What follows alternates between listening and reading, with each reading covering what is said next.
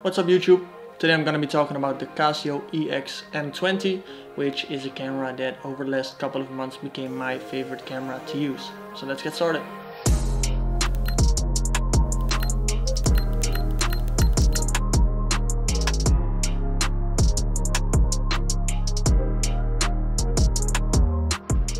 So first off, I have two of these wearable card cameras. One's the EX M20 and one is the EX S3.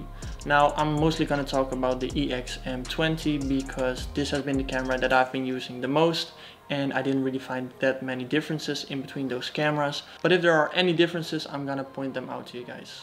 So let's talk about the size of this camera. It's a pretty small camera, as you can see. It's been branded as a wearable card camera, so as you can expect, it's about the size of a credit card. The M20 is made out of metal, and as you can see, my M20 has been used a lot. When I bought this camera, it was already in this condition, but I don't really mind since it only makes me more comfortable just throwing it in my bag and not having to worry about it, scratching or breaking. The screen on this camera is very small, but it works as intended. The viewing angles are not that great, but I still really like it since you can just have a preview of the shot you're gonna take. As you can see, it's a pretty simple menu.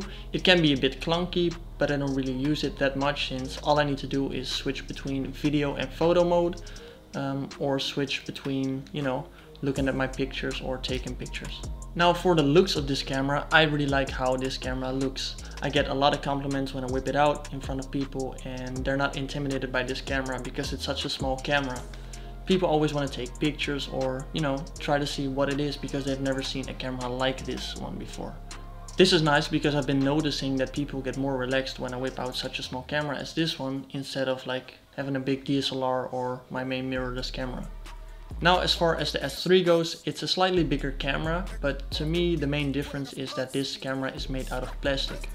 Except for the front panel, which is made out of metal, the body is made out of plastic, which really adds to a flimsy kind of feel to this camera. This also means that I feel less confident taking this camera with me because it feels less sturdy than the metal M20. The screen on the S3 is bigger, but I don't know why, but the viewing angles on the S3 are worse. This makes it more difficult to take good pictures because it's like once you turn it just a little bit, the photos will look weird. I don't know why that is, but oh well. The batteries on these cameras are the same, which is really nice, so I bought 10 of them. These are new batteries though, and for me they last pretty long, but maybe if you buy a second-hand M20 or S3, the batteries might die really quick. So let's talk about the image quality on these cameras. The M20 has a 2 megapixel sensor and the S3 has a 3 megapixel sensor. I didn't really notice that much difference in the pictures, so I'm just gonna talk about them as one and show the pictures of the M20. Back in 2002, 2 megapixels might have been a lot, but once you look at these photos on a monitor, you can definitely tell that this camera is 20 years old. That's also kind of tricky when you're taking a picture and view them on this screen because they might look really good and then you're gonna look at them on a monitor and they look really terrible. This picture quality definitely has a charm to it though, and I really like the aesthetic this camera gives. Just like a disposable camera, these pictures have a certain vibe to them or authenticity. I don't know how to explain it, but it just feels different.